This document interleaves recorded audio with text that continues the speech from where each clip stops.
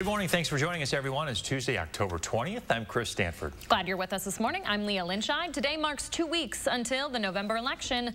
And if you haven't sent in your ballot yet, you can vote in-person absentee starting today. What time in-person voting starts and how long it'll last depends on where you are.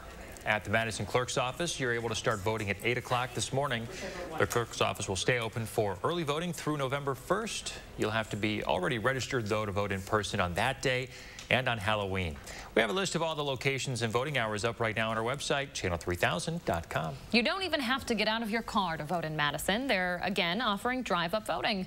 You'll want to make sure you have your photo ID with you as you drive up. From there, you can show the clerk your ID through the window, then fill out and sign your ballot. After you seal the envelope, they'll sign it as your witness, put it into a bag with a tamper-proof seal. This is all to make sure your vote is secure.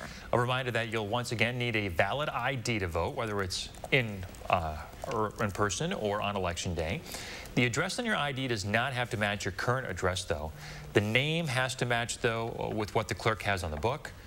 We also have a list of those requirements on our website, along with a lot of other election resources.